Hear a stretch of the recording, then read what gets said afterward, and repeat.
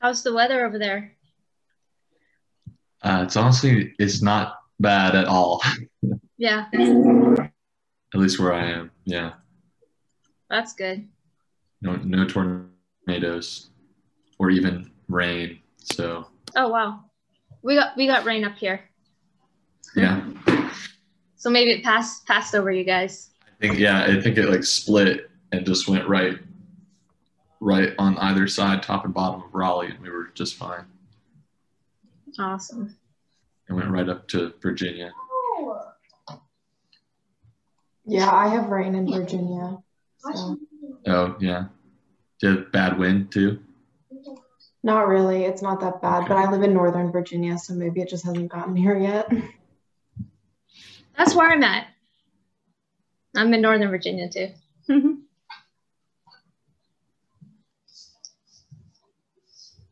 Hey Becca, this is Andre. How are you? Hey, Andre. Thanks for shipping my package, sending me the FedEx. Yeah, I'm glad they got it off to you. Can't wait to get it. I can't wait to see your guys' research and, the progress that's being made.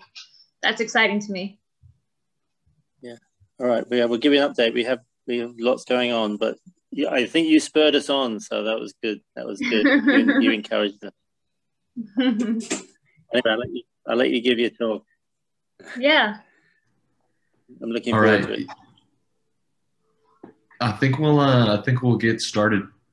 Yeah, I think we'll get started. I think we have a decent amount of people in here. Not sure how many more people will show up in the next few minutes, but thanks everybody for coming. We have a pretty awesome speaker here today with us. I know we've moved our schedule around a little bit, so all of our events are kind of out of order, but we are having Rebecca Spain with us today from the Hemp Foundation, and I'll let her introduce herself, and then she's going to give us a little talk, and then we'll have some discussion afterwards, and it should be good. It should be good fun. So I look forward to it. Let's get started. Yeah, thank you, Kobe, for having me here. And it's always refreshing to learn about these organizations and groups that you guys are doing, the efforts that you have. I heard a lot of what you guys are doing in sustainability, and it's really refreshing to see you guys are the next generation to make some big changes from, previously what we've our environment has kind of gone downhill. So now is definitely a time to make that change. And to give you just a little bit of background about me, I'm originally from Hawaii. So I grew up in nature and surrounded by an ocean and spent a lot of my time on a macadamia nut field. So I have some experience as far as understanding what it means to create a livelihood through farming. And then I came to the mainland and got involved in a career and whatnot. My background is in fitness. And as a coach and coaching people to get healthier and nutrition, and just further along in my journey, I realized the connection more to us being healthy, from everything to what we eat, to what we wear, and then how that translates to health of our earth as well, and how that is a cycle from our farming practices to what we're putting in our body towards the clothes that we're wearing. So as an entrepreneur and a philanthropic entrepreneur, my brother and I had a foundation, and we were using e-commerce. We had a shop where we were selling goods, and initially we sourced a lot of our products from China, and they weren't necessarily to what we valued, but it was an experience. And what I mean by what we value is really truly knowing who you're buying from and what are you supporting, and then knowing the materials that are made out of that fabric. So I went on a search to source hemp products for our shop, and that's when I ran into the Hemp Foundation, and I just really fell in love with their mission and what they're doing as far as helping impoverished farmers in the Himalayan area and creating a value chain from these villages to restoring lands in that area, because there was a mass migration out of that area where, the breadwinners are looking for work in the cities, and then they're not home with their kids or with their wives. They come for brief visits to, you know, bring home the money, but the farms haven't been utilized and they've kind of been abandoned. So what we're doing at the Hemp Foundation is we're going into these villages, and a lot of times it's a long trek, and we're educating the farmers about the Himalayan hemp, which they're already familiar with, but there's been years where the plant has been grouped in with the psychoactive hemp plant and said, oh, we can't grow this anymore. So they have a rich history already of utilizing this plant for ropes and a lot of different things. And there's just been this huge gap where they haven't been able to do that. So Vishal, our CEO at Hemp Foundation, he tells a story of when he went in to one of the villages and he saw that they were burning the hemp. And he was like, no, we'll buy that from you. And they were like, really? So they were so used to it being a persecuted plant that they would burn it whenever it would be, when it would grow. So that's kind of the mission. There's a lot of things that we're on a mission for, and one of them is helping the farmers, recultivating our land, regenerating the land, because hemp, as you might know, is such a great crop as far as helping to produce good soil, and then we can generate 4 seasons of the fiber, which is much better than cotton, and it's not pesticide dependent, so, and it grows naturally. And then so we provide the framework where we can create this value chain from the villages and then bringing it to another place where we hire more workers to the process of degumming it, decorticating it, and then creating it into a fiber. And we have a lot of women also that are very skilled in embroidery work and handwork. So we do a lot of cool stuff with that, and then bringing it to the marketplace and so on. So I think I wanted to show. Can I do a share screen, or you should be able to? You should be able to. I gave you co-host permissions, so. Oh, okay. I hope it works. I'm gonna show you guys a cool video. It's only like 2 minutes long, and then I'm gonna walk you guys through a presentation that we created. It was really specifically for a presentation for the government in India, because we're trying to promote the farmers, and there are still some litigations with the seed, and then wanting to bring in industrial seed, but we're trying to advocate, hey, we've got something that's already growing there and it's natural to the environment. Why are we going to introduce, you know, a foreign seed?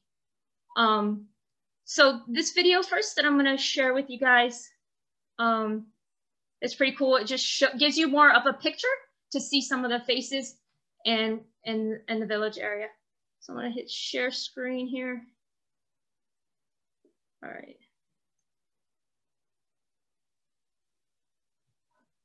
Can you see? Yeah. Can you hear?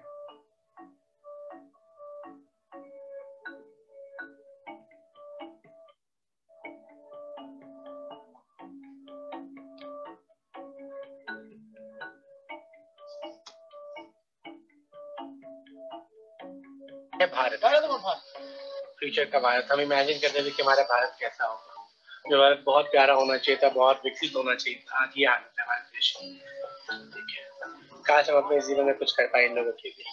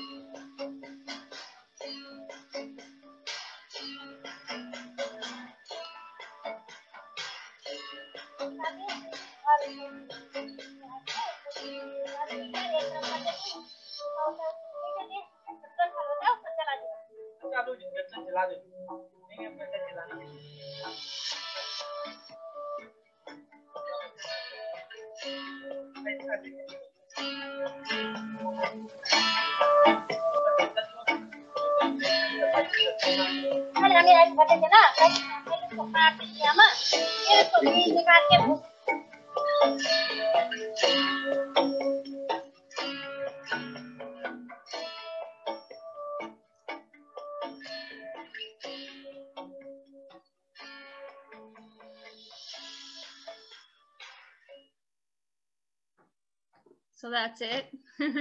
Hope that kind of puts to life some of the things I was saying, and seeing the people.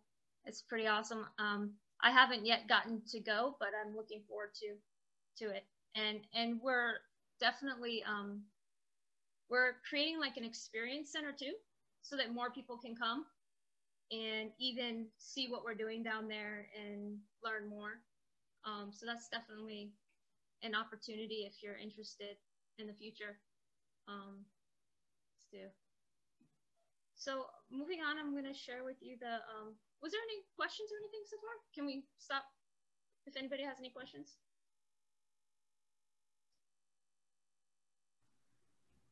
Yeah, feel free to just put up a hand or anything anytime if you want, if you have questions and comments as well. So. All right, cool. It's kind of a chill Thursday. Yeah. Yeah. Overcast weather. Yeah. All right. So I thought this would be kind of cool just to show you a little bit more about what we're doing. And like I said, we created this to share with the politicians because we're doing a lot of things to help educate the people there, and then to what we can do to get laws changed, because there's still some like clause and stuff that make it a little bit more challenging for us to help the farmers get licensed and different things. So who we are, I mean, we're a nonprofit. So we have a regional office in Uttarakhand. I'm still trying to work on my pronunciation.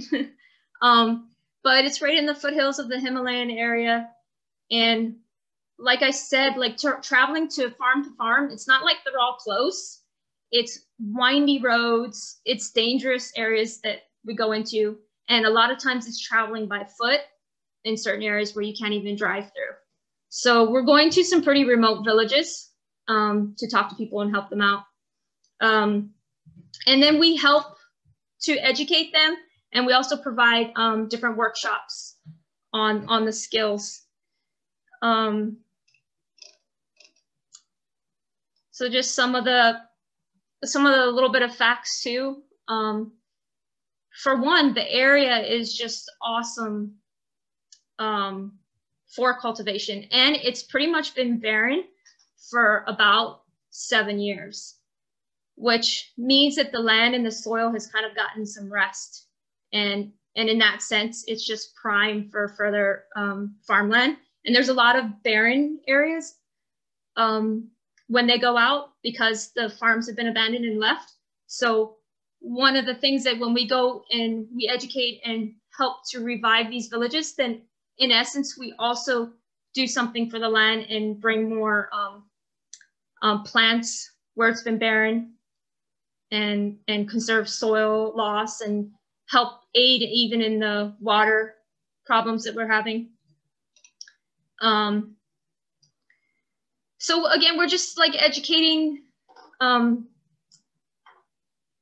politicians mostly too about the need to be able to cultivate their own seed and not rely on other inputs. So some things like why we were concerned because of the mass migration, which you saw in the video, and then just to help lift the poor and the impoverished in that area. So here's kind of some issues and solutions. What hemp cultivation can help prevent. And it's not like it's the miracle plant, but it definitely is a huge headway into solving a lot of our climate issues right now. So one of the things is deforestation and groundwater issues. So the more that we can cultivate hemp in those barren lands, we can rejuvenate the soil, and hemp will grow a lot faster than if we plant trees. So that's one of our missions, is to revive those lands through planting hemp, and then solving the mass migration problem, generating more jobs for people. A big difference between like India and US, right, is that India has a much larger population than we do in US.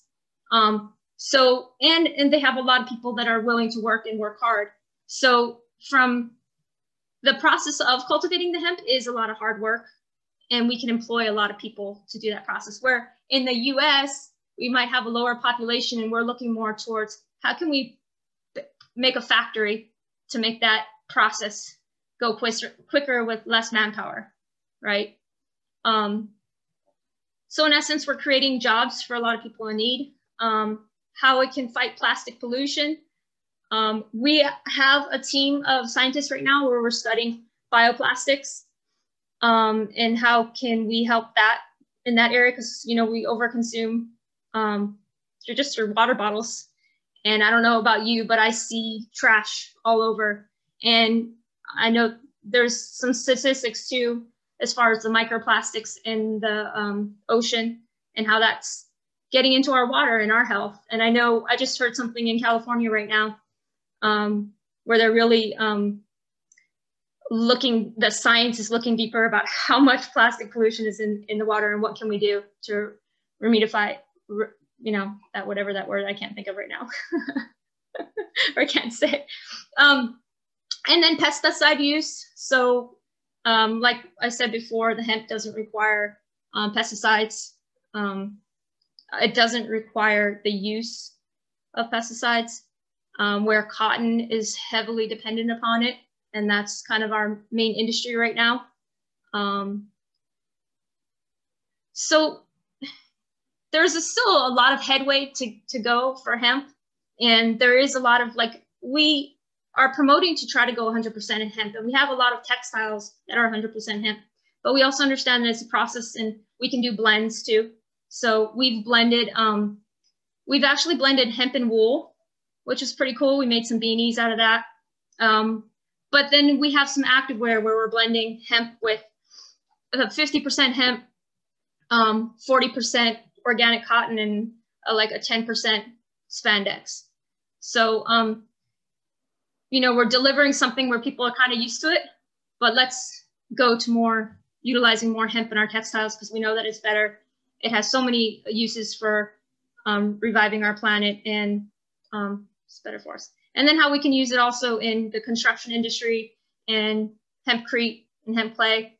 I just learned of a place actually near me in Virginia where they're refurbishing an amphitheater that was kind of done for so long, and they're going to do it with hempcrete. So that's pretty cool. And the acoustics of hemp too is supposed to be really good. So it'll be really neat to see. And there's a lot more projects coming along, even in the construction industry, utilizing hemp. So here's some of the strategies we have and the trainings that we're doing. We do self-help groups where we help mostly teach the skills that are needed for the women.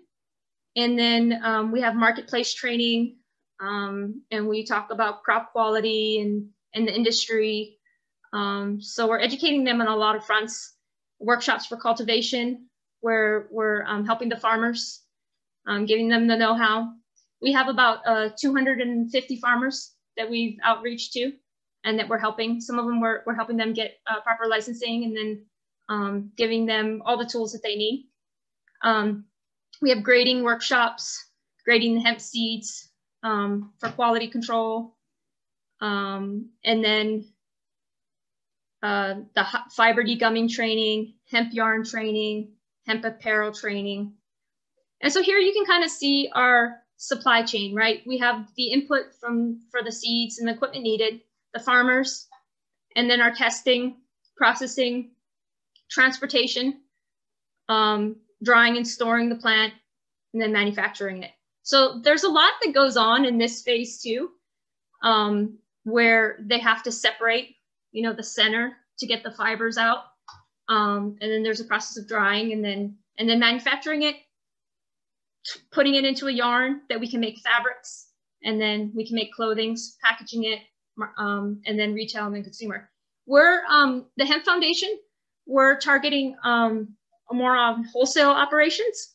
So we're trying to help other eco-conscious companies who are looking to supply hemp products in the marketplace, and that they can get from us at a wholesale cost. But we also do sell some on retail as well. This is just a little bit of the numbers to show the viability and potential growth of hemp. It's a huge up and coming industry. And right now, mostly it says China and Europe generated an estimated 600 million in hemp fiber revenue. Over 600 million was exported to North America. The biofibers, the market industry is growing there too. Being able to use it in plastics and just that the hemp is so much stronger, durable, has fire resistance, has so many great properties that can be used in so many different ways. So here you can see a little bit of what parts of the plant can be used for different things. So it's the part of the stock where we do the textiles and whatnot. And so at the Hemp Foundation, we are doing, we are getting into doing body care stuff. We have foods, we're doing paper and textiles.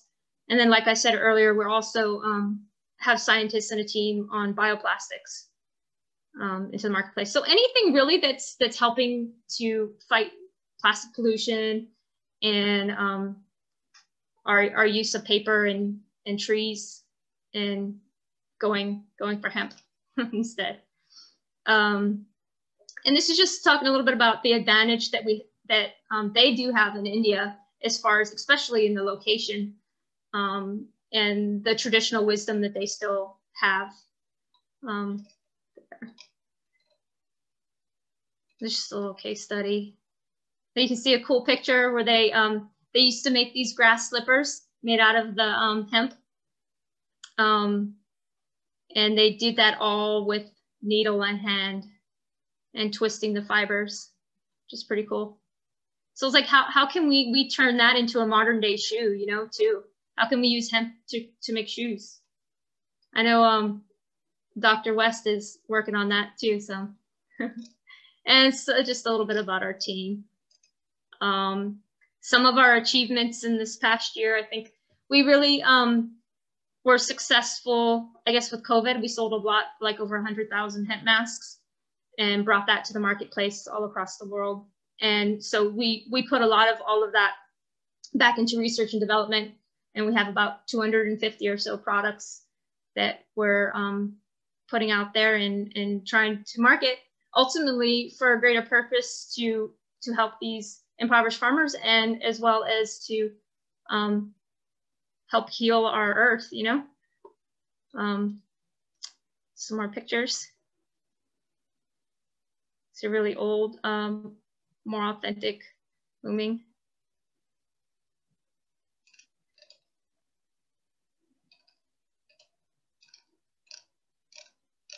Yeah, and that's it. I'd be glad to send this off if you guys are interested in seeing that.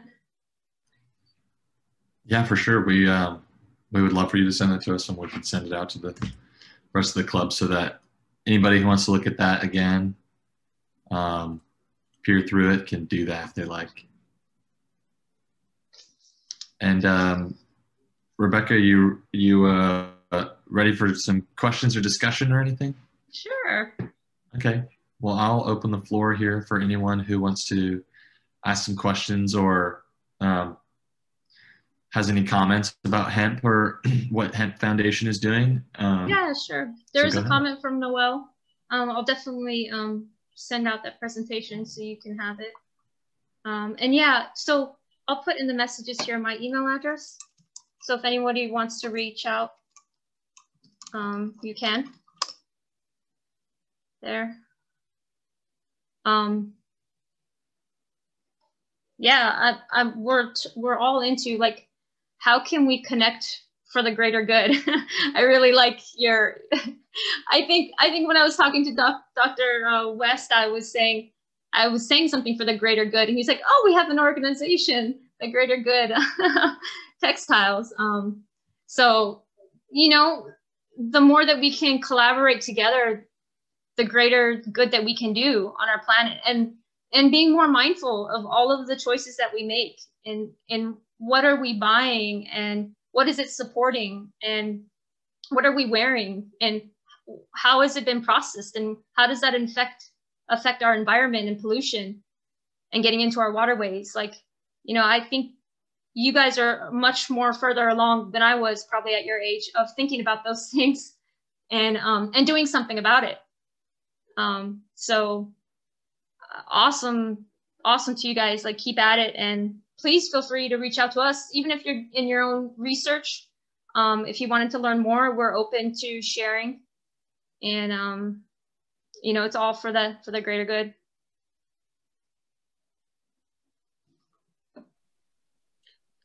So I wanted to start, this is Andre West, Dr. West to some of you.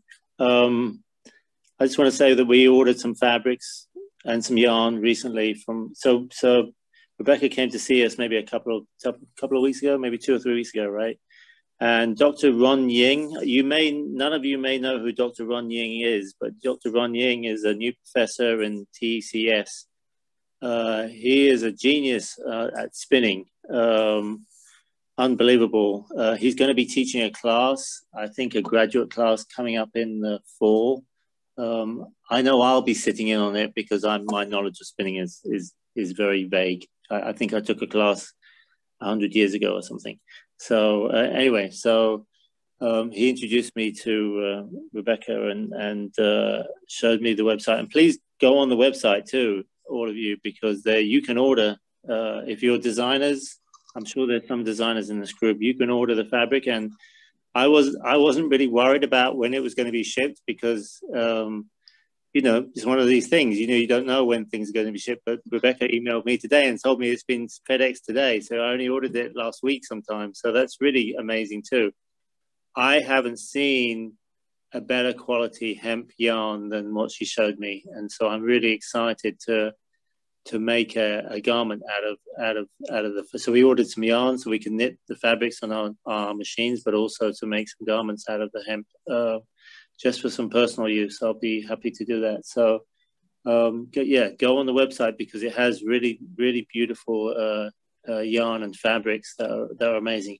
If anybody does want, you know, is scared about ordering something because they haven't seen the tactile version of it yet, I'll have a couple of samples in my office, hopefully when Becca has theirs, and they can get a snippet and see how beautiful it is. Now, I have a couple of cones of yarn too. So one question for you, Becca. So obviously the world is now moving towards hemp production, and that can be a little bit scary for the native people that have been doing this for a long, long time. And that's in the back of my mind too, you know, that we are trying to do some hemp production in the United States.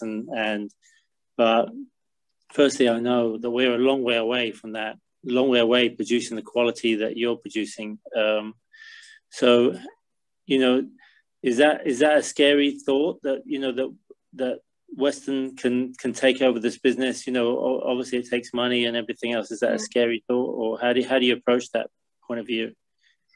I don't think that it's a scary thing. I think if we just have this, I think we're so far behind in the deficit that we all, as a whole society internationally, have a lot of progress to be made. And if we can do it together and not let go of these mindsets of competition, but more of collaboration. And that's kind of how I see it. And what we're doing is trying to provide, you know, we're just trying to provide the products out there to help in these efforts.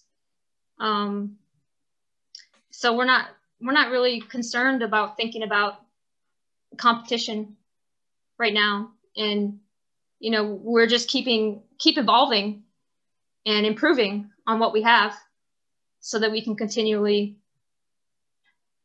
offer the best, you know. I mean, does that answer your question?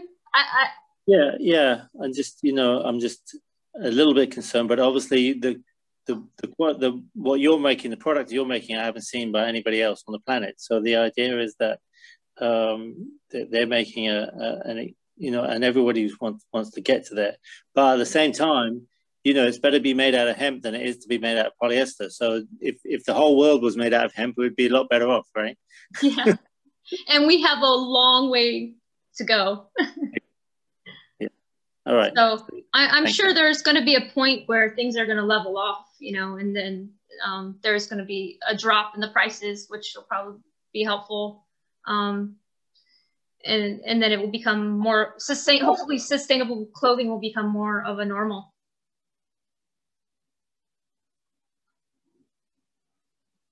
Thank you.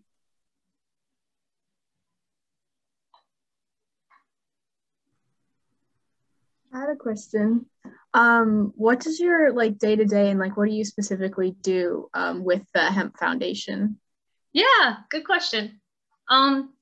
So I have my own Etsy shop for one. So I market a lot of their products on Etsy for my business as well. I have a brand called Reset and Restore, and it kind of falls in line with my initiatives for health.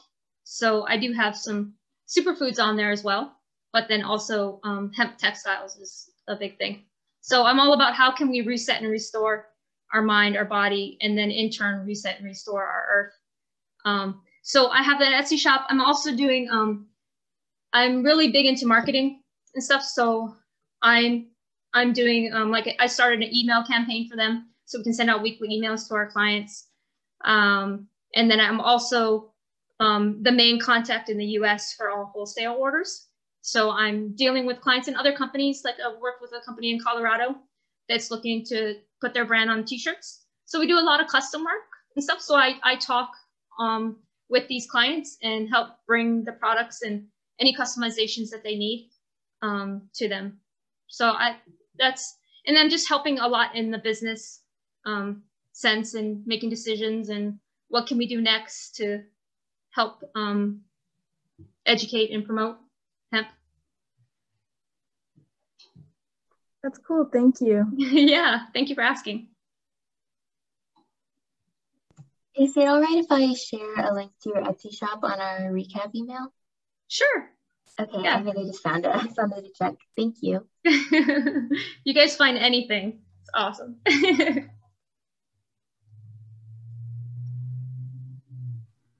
Yeah, I'm actually in the process of loading a bunch. I only have a little bit of things on there, and it takes a lot of time to load new products. So in the next few days, I'll have a whole bunch more stuff loaded on there. Yeah, within the next week or so. That's really cool. What's your favorite part of your job? It could be one small thing that happened one time or just something you do every day, but what's your favorite part? Oh my gosh. I think my favorite part is just because I'm an entrepreneur. I love to help other people succeed and I love ideas. I'm an ideas person. So I love collaborating with other businesses and sharing ideas. I guess specifically, I get to have conversations with somebody who's looking for hemp protein powder and they're looking to market it and I'm learning something along the way, just what they're looking for in the product. I like the research. I named a whole lot of things, but I love what I do. And I feel like anything you should do it because you love it.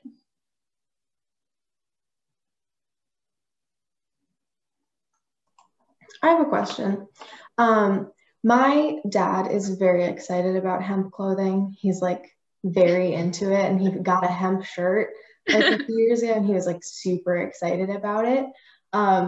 Is a lot of your wardrobe hemp clothes? Are you trying to switch over to all hemp clothes or do you what's your wardrobe balance with hemp? Yes. So I am totally on a mission. I've been taking stuff out of my closet and taking it to Goodwill because I want to live true to what I value. And what I'm wearing right now is not. And I'm moving on to I want to be at a place where my whole wardrobe is hemp or like hemp blends, you know, cotton and stuff, but all sustainable. So I'm definitely on that journey myself to adapt that way in my closet. Yeah.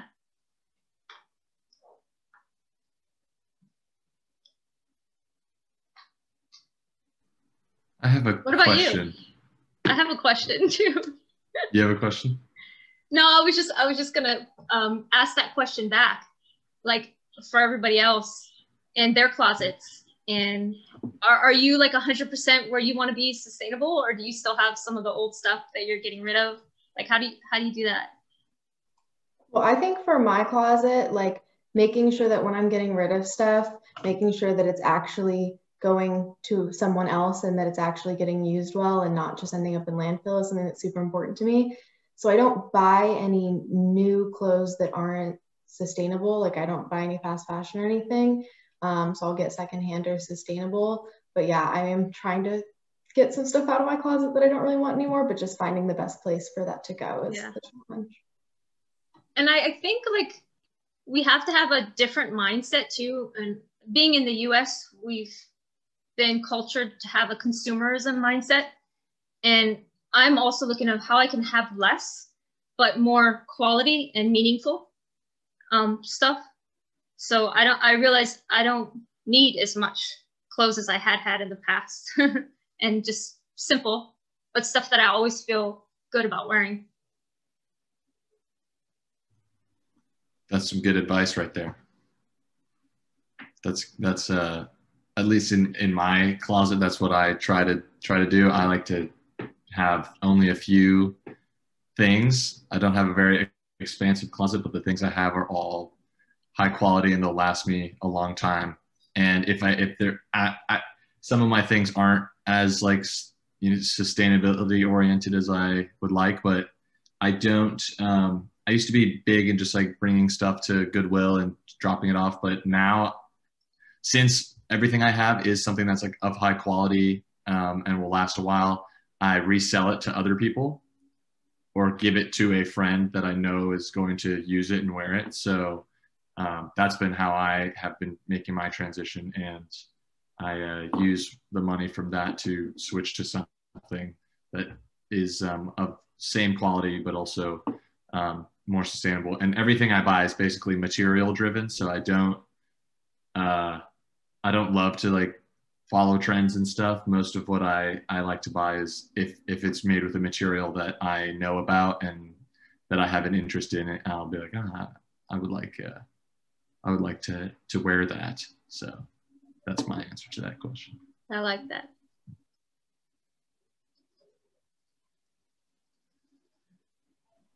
Anybody else want to share on that?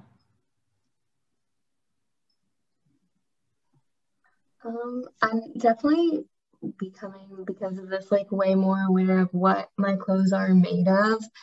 But I would say like a lot of like the clothes that I have that I've had for a while, and I kind of like to like revamp them every once in a while.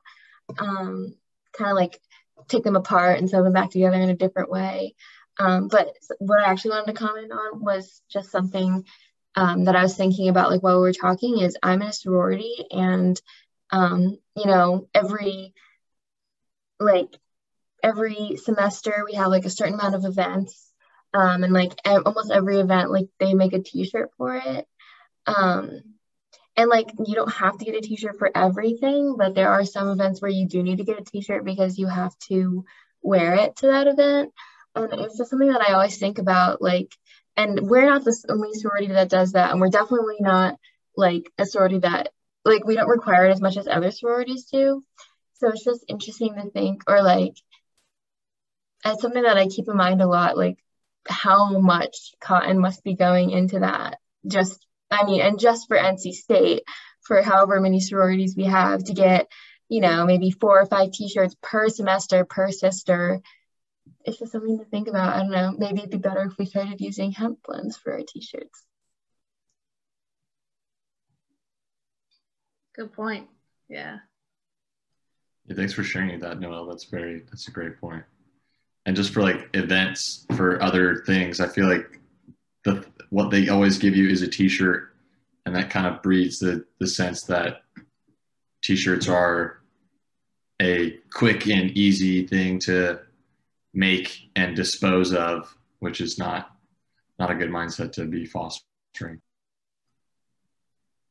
I have a question not related to this. I was wondering about how you're saying that the hemp growing in the Himalayas is illegal, right?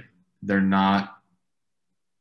How illegal is it, and how are you sourcing that if it's illegal in that area to grow it? Is there like a license thing involved, or how does that work? I'm not clear on the specific details, but I think in that presentation, what that I'll send you, I think it gives you a little bit more details as far as that. But yeah, we're kind of like working around around the current issues, which we shouldn't be. So we're trying to get it changed so that the Himalayan hemp is 100% accepted, you know, because there's like, they want to make sure that it's tested for industrial, and there's big organizations, you know, that have come in the past, even into India, and introduced a seed and said, oh, you need to use this seed, you know. And so on the presentation too, you can see like a little case study too. I don't know if you remember with the cow, but it's just an example of when we bring in something that's not native, or maybe even the best for that land, then things happen that aren't necessarily good. So looking at anywhere that you're growing, or we want to use something that's that natural seed to that environment. And I think the guilty parties are the big companies who want to put a profit on a seed and say, we have this strain that is pest resistant, is this and that. So let's create parameters to say that you need to buy this seed from us. And then it causes strain on the farmers because they have to pay more money for this input seed that they're told this is the seed we need to use. So it causes a whole lot of issues. But I think I answered your question maybe a little bit more. Yeah, that was great. Thank you. Thank you very much.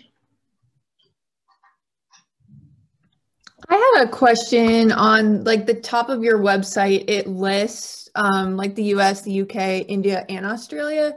So you guys looking to expand growing into some of those regions, or is that more of where you have like outreach teams and research and development, or? We have customers in those areas. So we have phone numbers to make it easier for them to reach those places. And we're definitely looking to expand. So US is the kind of the largest market, probably, I would say. UK is getting a lot of our stuff too. Actually all over the world, but you know, it can do really well here, especially since we have to import it in some ways. We don't have the infrastructure yet completely for it. But a lot of that is changing too. So yeah. Did I answer your question? Yeah, thank you. I don't know if you said this in the presentation and I missed it, but are your products also, are they manufactured like near where the hemp is grown, or like where do you manufacture? No, it's still pretty far. We bring it to Delhi. So if you look at a map, you'll see like Uttarakhand is on the foothills of the Himalayan area. And then Delhi is, I can't remember how long the drive is. I want to say maybe a 12-hour drive from there. So we have a regional office closer to where we get the farm. It's a big process getting the material to one location and then to another location, and then bringing it to Delhi. We have where we have more of our manufacturing and stuff. Yeah.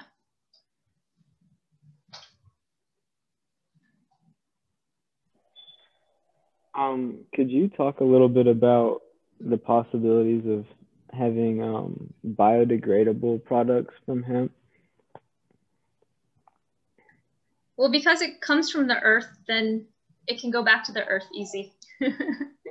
and we don't do too much other processing. In our processing, we are trying to do everything as natural as possible, and even using less water, and then using solvents that are non-toxic when we need to. So are the products now, are they biodegradable, or is that something you're kind of striving towards? Yeah, they are. Hemp is naturally biodegradable. Cool, cool. All right. Yeah. On that note, what kind of dyeing do you do, and what kind of dyes do you use? Is that also part of the ethos there? You try and use natural dyes, or how are you going about that? Yeah, I mean, we have azo-free dye, and then we have more natural dyes. Of course, the natural dyes are more expensive. They're not something that a lot of people will go for the azo-free dyes. But I don't really, maybe you can tell me more. I don't really know the specifics of the makeup of the dyes. Do you know? I mean, it depends on the dye. Yeah. It depends on what you use. But that's all I know on a general term, is that we Mhm. do have accessibility to dye with more of a natural dye, and then we have the azo-free dye. Okay, cool. And do you, because I know that in India there's a big traditional knowledge base for natural dyeing. I know not a lot, but there are some small like apparel studios that like work with people in villages in India that have like extensive natural dye knowledge. Is that a community that you're aware of and that you guys tap into, or is that not part of the supply I chain don't know for you yet. guys? Maybe some of the team who's been in there, they might know a little bit more, but I'm not sure.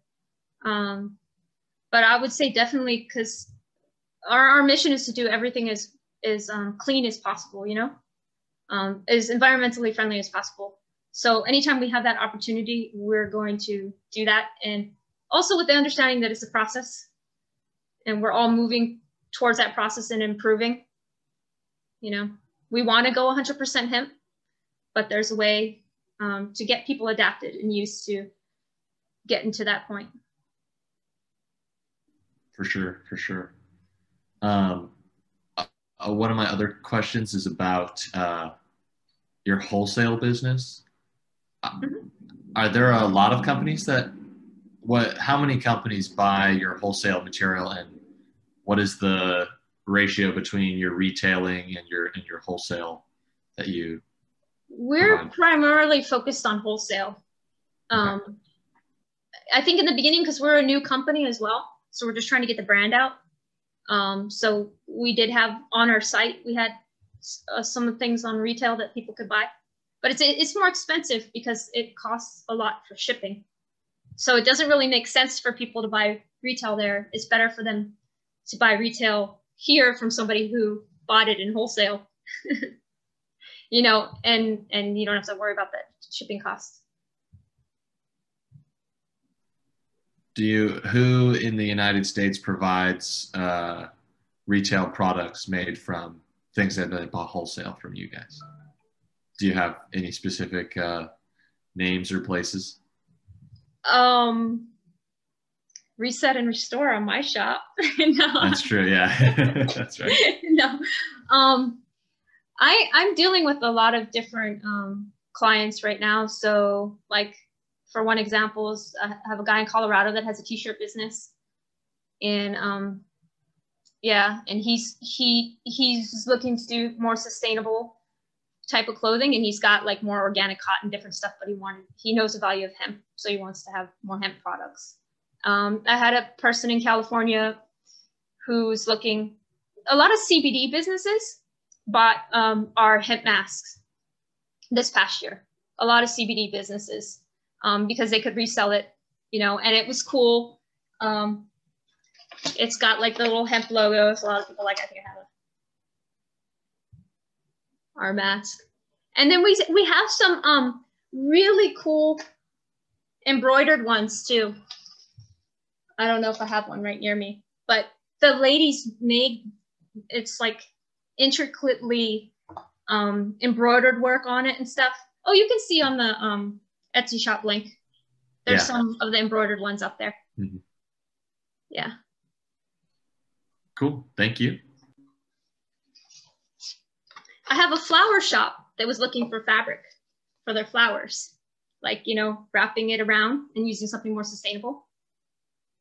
So it's mostly like smaller local businesses and stuff that are smaller businesses. I'm dealing with one guy that's actually researching our hemp protein powder, but they have a massive market.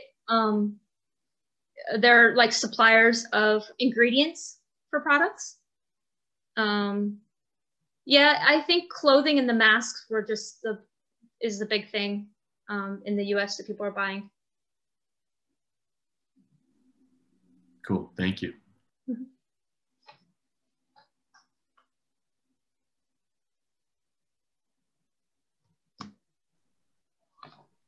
Does anyone else have any questions or comments? I have one more.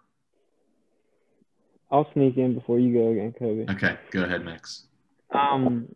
Well, first of all, I guess, how big is the Hemp Foundation right now? Like, how much hemp do y'all produce, I guess, monthly? And also, what are your goals, short-term and long-term, for the Hemp Foundation? I don't know. Well, I don't know how much we're producing right now. But as far as goals,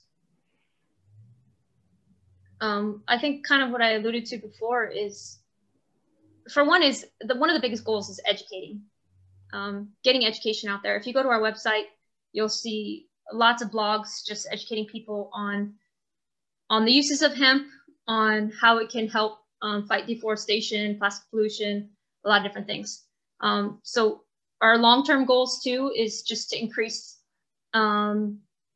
everything that we produce towards hemp and the bioplastics. I think that's a big thing. And then even the hempcrete. And then as we progress, getting more farmers involved, helping more people. And that, I think that will 2 and 2 come together, right? The more that we have to produce and the more products we have to the population, the more that we can help farmers, and we can cultivate the land and get the soil healthier from where it was barren from the abandoned villages and different things. Yeah. That's kind of part of my question I was going to ask as well. I was going to ask if you know how many farmers you work with, or you've been able to bring a part of your mission, and what their reception to you is when you come and educate them about hemp, like if they're really receptive to it, or if that's like kind of a difficult task to educate them on all that and get them involved. I think most people are very happy because they're in a place where there's not that much hope. You know, the animals are destroying the land and they don't have any crops to have a livelihood. So when we go in there, they're very receptive, and we're showing them what we can do, and they're on board and they're happy. Like, they're, you know, for someone to be able to work and do something to make a living and help their family and bring their family back home that have been going out of the villages, that just brings them joy, you know, especially for the older generation to know, oh, the younger people can come back and we can work the land again and we can rebuild these areas, you know? So it's good. The reception is very, very good. And we help over 250 farmers. And we're increasing in our campaign. So Vishal and the team have been going into villages. They take trips for a month or so at a time and go and talk to people on the ground at a grassroots level. Awesome. Thank you.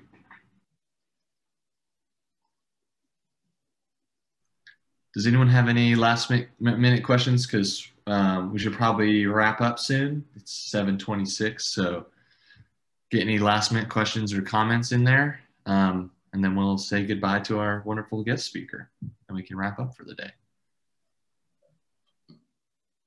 I'll just say thank you. It's been a pleasure talking to you guys, and thank you for sharing and for the questions. It's awesome to see. Awesome. Thank you for joining us. It's been a pleasure. Nobody has anything else they want to add or ask? I want to say thank you too. I really enjoyed this presentation. Awesome. Thank you, Rebecca. You're welcome. Yeah, you guys have my email too, so if you think of anything after, feel free to send me an email if you have any questions or anything. Yeah, and check out their website. And if any of you have little clothing projects that you're doing, definitely think about buying some of their stuff for that. Like Dr. West said, I think that would be really cool. And it'd be best to contact me probably directly. You can go to the site too, but as far as to help save on costs, because I'm going to be having some things probably in stock here, costs on shipping and stuff as we grow. So. Awesome. Yeah, well then do that. Yeah, keep Rebecca's email in your address book and reach out to her. All right. Well, I think that's all. I think we'll wrap it up here. Rebecca, you can roll out whenever you want. I have one thing I'm going to show to the club really quick. Just it has nothing to do with hemp or anything. It's about Earth Month at NC State, so don't feel like you need to stick around for this. Feel free to go ahead and get to your day. But we really appreciate you having. We really appreciate you being here with us, and yeah, we hope to hear from you soon. And awesome. We'll definitely. I hope some students reach out to you with some inquiries. Thank you, guys. Bye. Yeah. Thank you. Bye bye.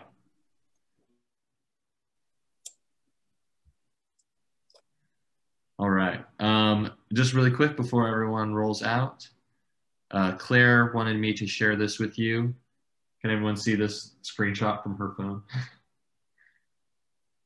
Okay, so this is about April, which is coming up, the month of April, which is Earth Month at NC State. And these are some little bullets about how to participate in Earth Month. And this is about event planning. So whoever's on Fashion Revolution Week, I think this is usually, I mean, Earth Month is when we do Fashion Revolution Week stuff, just because Fashion Revolution Week also happens in April. So these are some good bullets to keep in mind. And I would love to hear via email or right now, if anyone has time and is on the Fashion Revolution Week committee, what some ideas are, and see if we can plan out some stuff in the next couple of weeks to do during Earth Month. One of the things here is plan your event during the month of April. And if we submit our plans before the 26th, which I don't know if we will, but we can if we have anything planned. And then they'll promote our events if we submit to the sustainability department before the 26th of March. And I think that'd be really great. So if anyone has any ideas from Fashion Revolution Week, I would promote the Sustainable Business Forum for this, but we haven't finalized any plans for that yet. So, and I'm going to meet with someone from another club tomorrow to see if they want to partner with us for that. So I don't know if we'll be able to submit any plans for that before the 26th, but if Fashion Revolution Week has any ideas, which I know that there are some awesome ideas in that committee because we talked about that last time, just shoot me an email, or I can stay on here a couple extra minutes and we can talk about that if you want. But other than that, that's all. Feel free to roll out, and I appreciate everyone coming in here. Kobe, can I just make my announcement that I shamefully missed for the 2 last meetings? I'm sorry, but life gets in the way sometimes. That's okay. You know how that works. Regis Bradley, which is a lady named Beth Hoffer, has reached out to. I'm on the board of Redress Rally. We've been sitting on our hands for a year because of everything going on, but they are all arms wide open to work with you guys. So if anybody on you, it doesn't have to be official, can be unofficial in any other way. We're gonna, Redress Rally. If you don't know, just look up Redress Rally, Instagram it. It's been a lovely organization. I've known it. I've been at NC State now 8 years now, and it's been one of the only organizations that has done really, really quality events. I think over the period of time, we're trying to get back to reality, and they're going to need some support. And I know there's a lot of students that have supported in the past, but if someone wants to be a connecting rod between greater good and Redress, Beth is willing to speak. To have to go through me, you can go directly to Beth and work with her with the group. So if you just if anybody sends me an email, I'll just forward it on to Beth, and I'll just be involved in the board meeting decision, but nothing else. And that, I think, will be really good for the club, because eventually they're going to do some really nice things, and it'd be nice if the collaboration would be there. The only other thing I have to say is Eric Henry, which maybe a lot of you know, is now making a hemp T-shirt. So hopefully we'll be able to get some hemp T-shirts, and we just got a printer in the dyeing and finishing lab. So hopefully we'll be able to make some printed hemp shirts. That'd be a really nice thing to do. So maybe we can make an upgrade on the Greater Good shirt and make it a hemp shirt eventually. But we'll give me a couple of months to figure that one out, though. All right. All right. That would be awesome. That would be super cool. Okay. When you guys figure that out.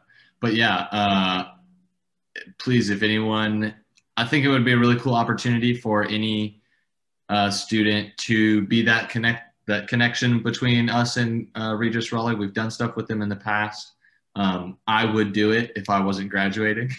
But yeah, any freshman, sophomore, junior, if you, I think it would be a really great opportunity just to be connected with Redress Raleigh on that level and help connect Greater Good with them, and help us support them with some events and stuff, and kind of bring more attention to Greater Good. So if anyone's interested in that, we haven't gotten any responses yet from when we first asked that, but please definitely consider it, because it would be a really great opportunity for this club. I would love to see us continue on our momentum here, making this club better and better each year as after I leave. So I would love to see that happen. So please don't be afraid to just send me an email or send Dr. West an email, and he will send it straight to Beth, or however you want to do that. So thank you, Dr. West, for sharing that and bring that back to light for us. No problem. Hey, for this Redress Raleigh rep, would they have to be living in Raleigh right now for it? No. Like everybody else, we've been doing virtual for the last year. So, the events are based, when they get events, they are based around Raleigh, but, they're few and far between. So I don't think you have to be a resident of Raleigh to be part of Regis Raleigh. Yeah, and Max, I'm assuming you'll come back to Raleigh for next year when school is hopefully back in person. So I think this will definitely be something that will not just be for right now, but continue on, if I'm correct, Dr. West. Yeah, okay. It'll be continuous, yeah. Cool, awesome. Yeah, so think about that.